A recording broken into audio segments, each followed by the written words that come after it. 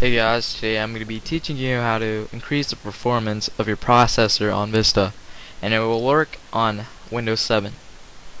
So first off, where you want to go to is the start, type in power, select power options at the top. Most of you probably have balance selected and you are actually running your processor 50%, and we want it to run at 100% or maximum performance. So you choose high performance, and that's basically it.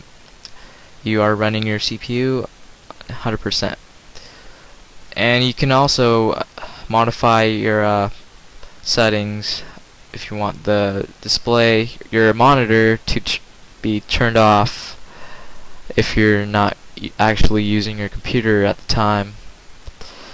And you can have, and there's more options to modify. That's basically it. Thanks for watching. Don't forget to rate, comment, and subscribe.